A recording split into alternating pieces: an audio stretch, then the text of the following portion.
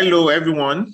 Welcome to 10 in 18, series, life, career, and business optimization lesson length and still learning in 18 years. I'm going to build the lessons I'll be sharing around my favorite letter, which is the letter P. I'm going to build the lessons I'll be sharing around that. So I've selected 10 Ps, that I believe that, encapsulate the lessons I've learned and some of the things I would like to share, with our community and my colleagues, our clients, basically what about what I've learned in the last, and I'm still learning over the last 18 years. So these are the P's. The first P is psychology. I'll go into different explanation of each of the P's. The second P is philosophy. The third P is pursuit. Fourth is productivity.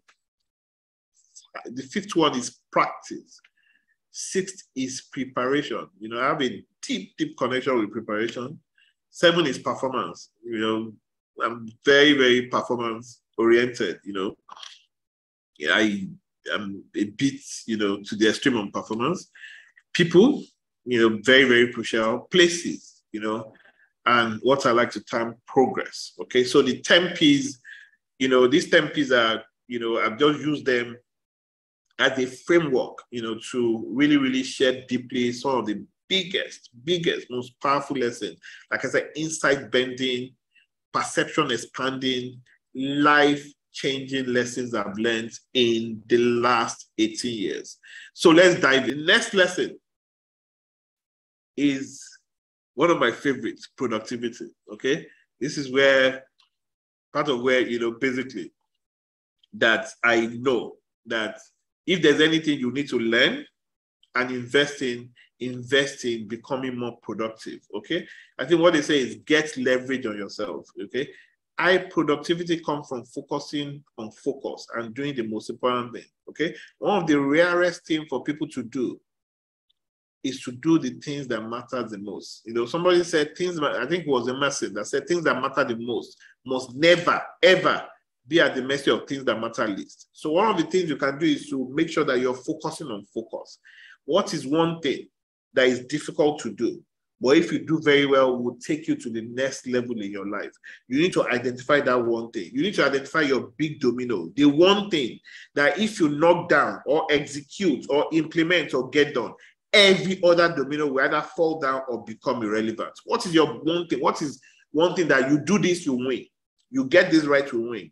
As a company, we have a number. Once that number is trending up, we win. You can't stop it. Okay? What is your number as an individual that you win if you get this right? If whatever, that should be what you focus on. That should be what a lot of people suffer from mass distraction. They are distracted by everything. Somebody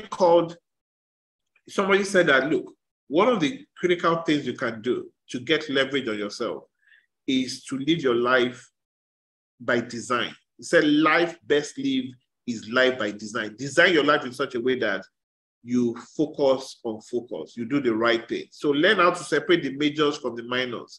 A lot of people don't do well in life because they major in minor things. How can you major in minor things? Okay. In order to prevent that, find something big that you want to do and be accountable to someone for your plans, commitments, and results.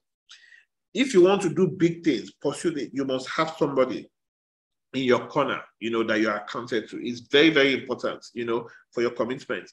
I wrote 3 books in 3 years because I had an accountant that just will not let me. In fact, I had something at risk that if I don't do this, I pay a large sum of money, and that kept me, going and all that. So you can do it. You can be a lot more productive.